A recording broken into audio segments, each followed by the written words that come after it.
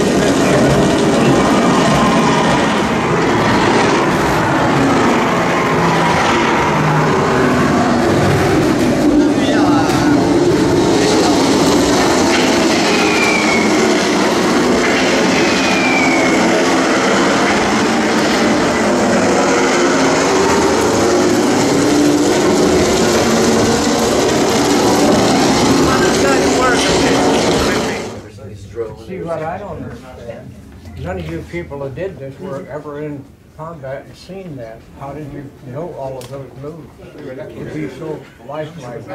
Listening to you. research. Well, all our history, it's worth the trip just to see this. And I don't want to experience that again.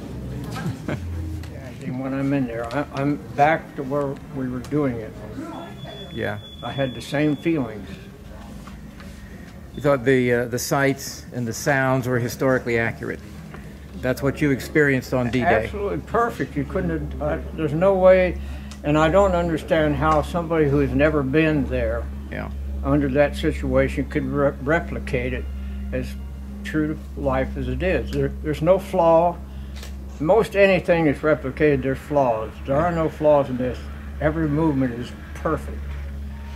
When you're taxiing along the ground, you feel the movement of the tires. You hear the sound. When you feel a little lift when the wheels come off. And then you're looking out the window and you're seeing the scenery go by. And then you get up there and you get in formation and you're looking out and see all the planes, and then all of a sudden you're in the flak. And the thing is rocking sideways and it's yawing up and down. And the flak is coming and the noise, and it's just, it just puts you right there. I can imagine that I feel more of that than other people because they've never been there. They don't really know what it was like. You know, to them it's fun, but to me it's real. And as I said to Michelle, if you're in the United States and you're really interested in history and you want to come over here, that alone is worth the trip. There's no other way you can experience that history than this right here.